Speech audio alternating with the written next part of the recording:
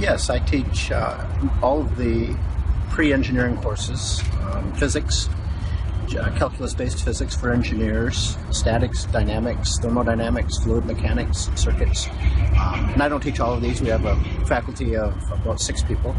Mathematics, so calculus 1 through differential equations, are all taught in intensive mode teaching, and our model is 2 classes at a time for 8 weeks, where the traditional in the U.S. is 4 classes at a time for 16 weeks. It's 2 hours a day. In the day we have 3 2-hour sections, and our students do 2 of those. And then they have the third one off to be working on their coursework.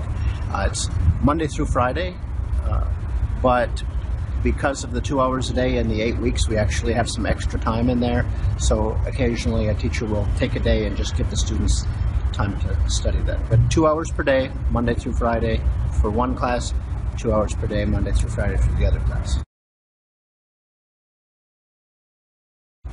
It's particularly valuable for the entry-level engineering students. They're coming from high school, and they're being asked to really manage one crisis after another. If they've got their calculus test today, everything gets put on hold, and their chemistry lab tomorrow, everything gets put on hold. So when they have to manage 4 things at a time, it becomes this crisis management. In going to intensive mode, you're able to let them have just 2 things to manage at a time for longer periods during the day. And it's a great scaffolding in the transition from high school to upper division engineering.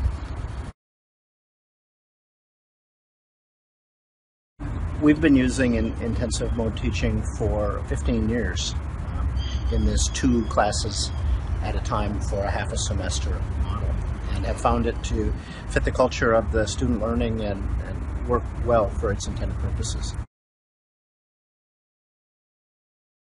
Oh, absolutely. The most important part is to not think that if I were a lecturer 1 hour a day and now I'm just going to have my students for 2 hours a day or 3 hours a day, I just continue to just do the lectures and lecture and lecture and lecture. It just doesn't work. You can't keep students' attention. So the most important piece of advice is active learning. So a mini lecture followed by students processing that information, discussing it with one another, working problems, back to another mini lecture, and so on.